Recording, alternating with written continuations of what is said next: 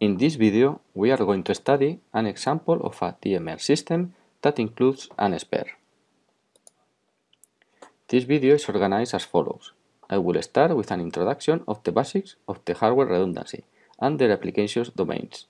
Then I will show how the hybrid hardware redundancy works by describing the behavior of a TMR system with a spare, a typical hybrid hardware redundancy system. After finishing this video, students will be able to distinguish the different hardware redundancy techniques and how a typical system based on hybrid redundancy works. Let us begin with a brief introduction of what is the hardware redundancy and the different types of hardware redundancy that we can find. The hardware redundancy consists on the addition of extra hardware in order to override the effects of a failed component. That is, when hardware redundancy is used, the purpose of the extra hardware is either detecting or tolerating faults. In this way, the behavior of these extra components marks the different types of hardware redundancy. The active hardware redundancy techniques achieve fault tolerance by detecting the existence of faults and performing some actions in order to remove the faulty hardware from the system. That is, active techniques use fault detection, fault location, and fault recovery in an attempt to achieve fault tolerance. On the other hand, the passive redundancy techniques use the concept of fault masking. These techniques are designed to achieve fault tolerance without requiring any action on the part of the system. These techniques rely on voting mechanisms. Finally, the hybrid techniques combine the attractive features of both the passive and active approaches.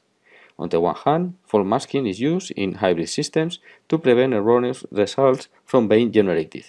On the other hand, fault detection, location, and recovery are also used to improve fault tolerance by removing faulty hardware and replacing it with spares.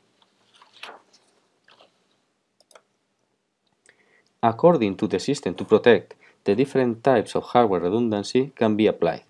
Some examples are shown in this slide. For instance, critical systems where momentary erroneous results are not acceptable should be protected by using passive or hybrid active redundancy. On the other hand, long life and high availability systems that should be restored quickly after a fault is detected must be protected by using active redundancy.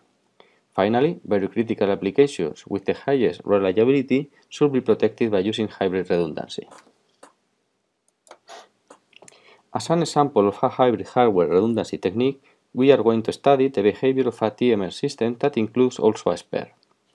The idea here is to provide a basic core of N modules arranged in a form of voting configuration, and spares are provided to replace failed units in the TMR core. The benefit of this system with a spare is that a voting configuration can be restored after a fault has occurred. The basic behavior of this system is as follows. The system remains in the basic TMR configuration until the disagreement vector determines a fault.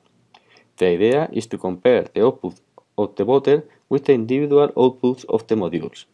When an error is found, the module which disagrees is labeled as faulty and removed from the TMR core, and the spare is switched to replace it. In this slide, we can see three working modules called M1, M2, and M3. These three modules work as a TMR system. That is, the final output, signal O in the slide, is generated by the voter V using the output signals generated by each one of the modules. Before the voter does its work, the module's outputs are connected to a switch.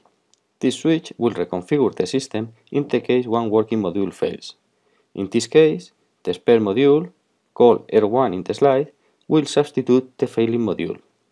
On the other hand, there exists also a fault detector, called FD, that generates two error signals, F0 and F1.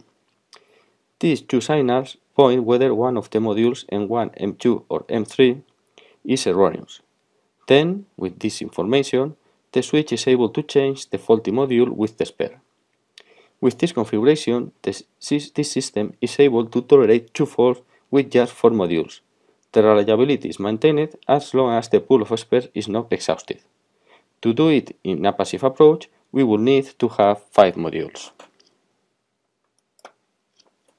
To summarize what we have studied, we can say that there exist three types of hardware redundancy. Active hardware redundancy that achieves fault tolerance by detecting the existence of faults and performing some actions in order to remove the faulty hardware from the system. Passive hardware redundancy that masks the faults and achieves fault tolerance without requiring any action from the system, and hybrid hardware redundancy that combines features of both the passive and active approaches. We have seen also an example of how the hybrid redundancy works.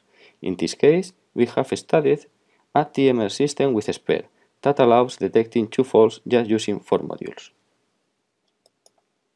Thank you very much for your attention.